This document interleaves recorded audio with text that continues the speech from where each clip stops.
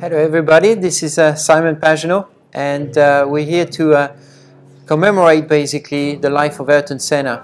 Ayrton's been my life hero, somebody that means a lot to me.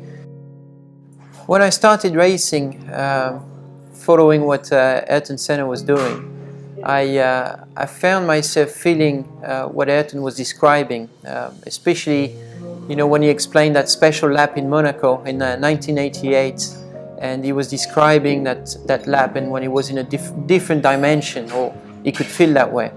I've experienced a little bit of that, and it was very intriguing moments.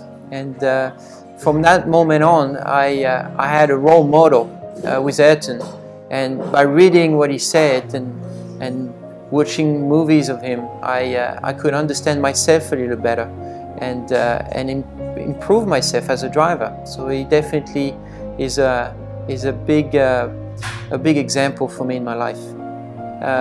Even though I never met him, I inspired my whole life after him, and understanding what it was all about, what he was thinking, his approach about racing, which I thought was tremendously impressive. He was intense, very focused, dedicated to his sport like no one else. And that strength he had about concentration and all this aura he had around him really was impressive and intriguing to me. Ayrton had a famous yellow helmet, and it was carrying such an aura. I'm going to bring that back to the Indianapolis 500 this year, blend with my red usual design on the back, and I'm really looking forward to it. I would like to thank the entire Senna family for making this possible, and especially Vivian and Bruno. Gilles de Ferran, without him I wouldn't have been in contact with the family, and Elio Castroneves for being here with Tony Canaan.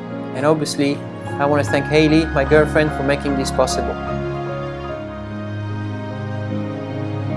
I'm very honored and I'm very grateful to carry Ayrton's helmet through another checkered flag at the Indianapolis 500.